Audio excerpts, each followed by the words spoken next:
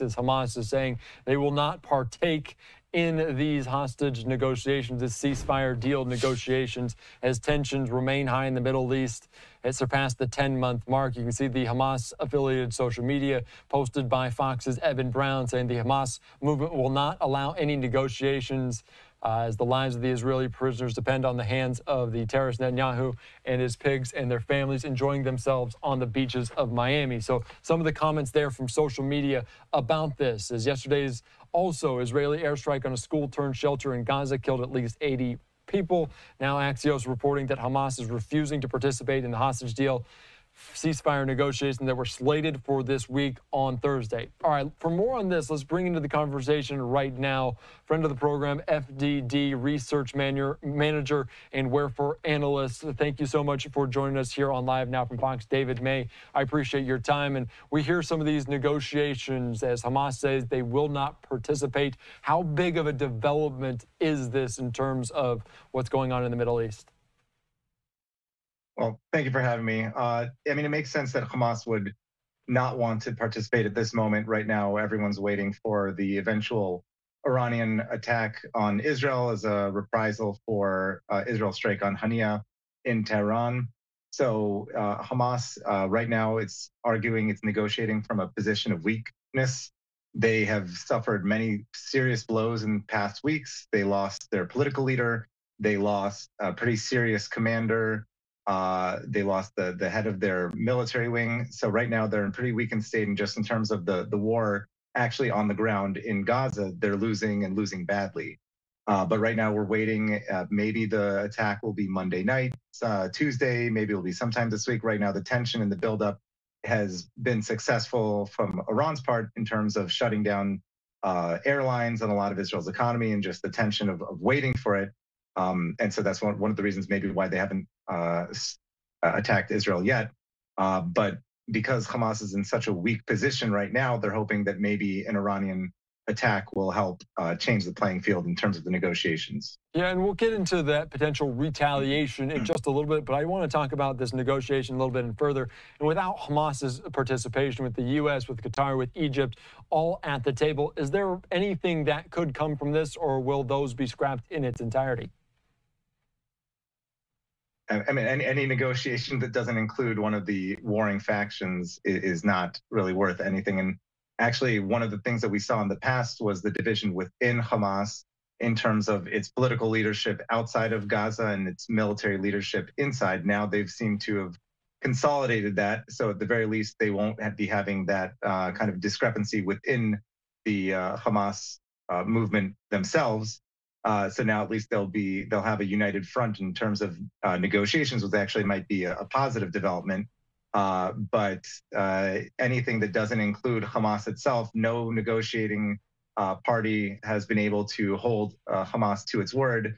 Not the Egyptians, not the Qataris, not anyone else. So Hamas isn't there actually negotiating. Anything that is agreed without them is worthless. Yeah, and that's a very good point. And you talked about it, how they'd really no thing for them to be at the table for. And let's get into the next point, because they say that because they're expecting a retaliation from Iran. And we're hearing reporting also from Axios that the updated assessment is Iran is poised to attack, according to Axios, Israel in the coming days after the assassination of Hamas's political leader. I also want to put up this post from Axios talking about the defense minister. Yoav Gallant spoke on Sunday with the U.S. Secretary of Defense, Lloyd Austin, told him the Iranian military preparation suggests Iran is ready for a large-scale attack. So that is something that we've been monitoring for the last week or so. What would a large-scale attack look like, and maybe how prepared is Israel to defend itself?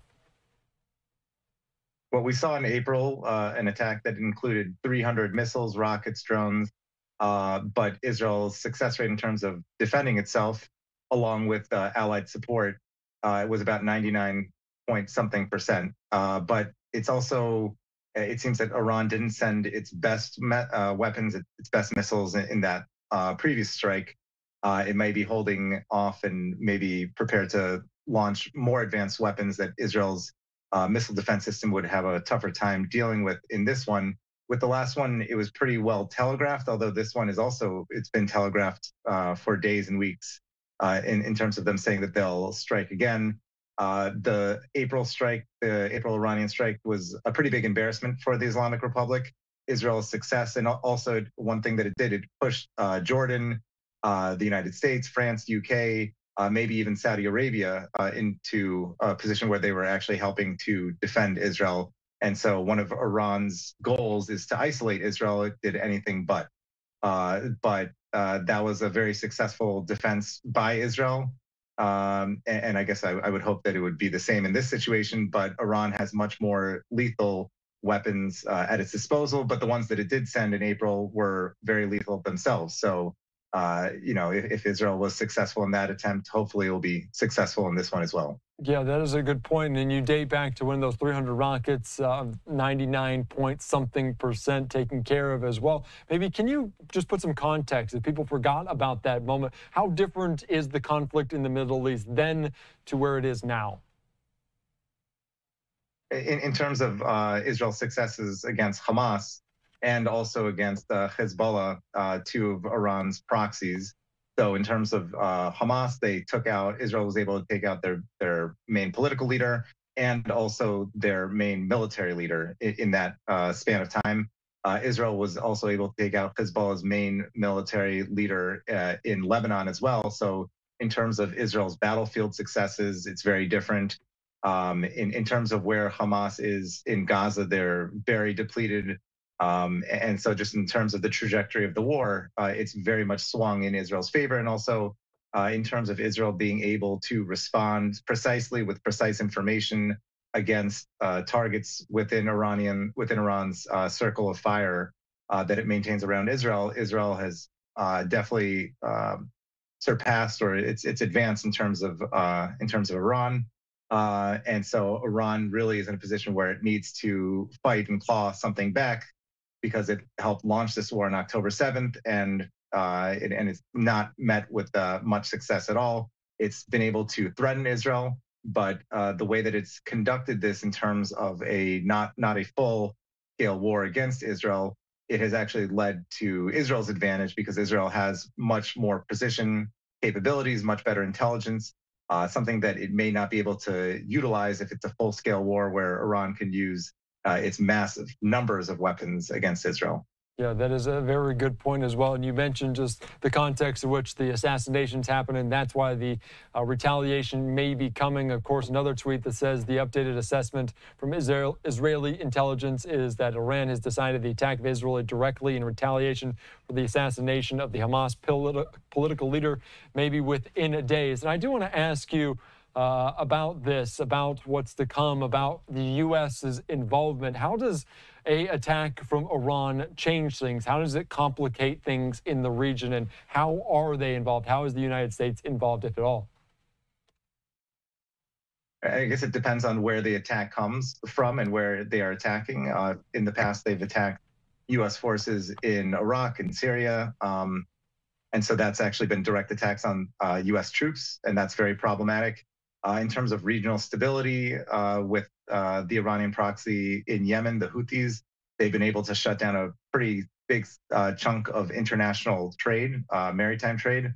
And so it's in the U.S.'s interest to have international order, peace, stability, and trade throughout the region. And it's in Iran's best interest to shut that down, to show that it can harm the U.S. Rule of law, rule of order in the region. All right, my last question before I let you go, because we've talked about this potentially retaliation being imminent for the better part of a week. Now, again, reporting that it could be coming in the next few days. If we're at the same point exactly a week from now, are you more concerned? Are you less concerned? How do you feel about that? Well, I think the mood among Israelis is a sense that they've been on the precipice for days, weeks, months, years. And so this is just another situation, just another threat of their annihilation. This is nothing new. It's in Iran's interest to have Israel on edge, because the biggest threat that they have is the threat of the violence, but when it's actually come, it has not been successful. So their biggest advantage that they have is to stoke fear in Israel, to harm Israel's economy, to isolate Israel and make others not want to get involved in the potential damage and fire that will come. But once it does come, I suspect it won't be what Iran hopes it will be. All right, on the brink of a larger conflict there in the Middle East. David May, thank you again. I appreciate your insight here on Live Now from Fox.